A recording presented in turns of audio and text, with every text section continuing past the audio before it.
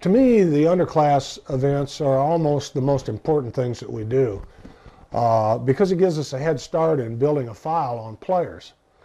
So when we can see a player when he's a freshman in high school or a sophomore in high school versus the first time we see him, he's a junior or a senior, it gives us a big advantage in following him and tracking him and gathering information. And so from our standpoint, it's great. Both the good and unfortunate thing, when we started these underclass things a few years ago, I'm pretty sure we were the first ones to really do it in a big way.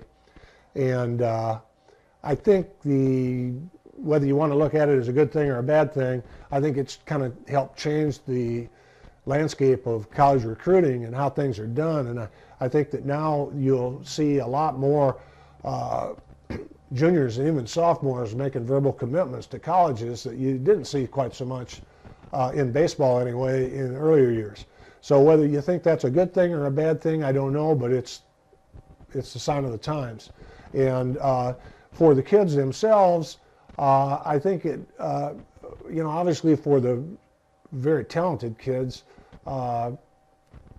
it's pretty obvious how it helps them. The sooner people know about them, the more they can track them, the more chances they're going to get for whatever's available out there through the draft or college. But I think even for all the other kids, it gives them an early chance to be evaluated and possibly see how they compare with other kids from around the country rather than just where they play, and to have an idea of what's out there or maybe what they need to do to reach that level if they're not there already.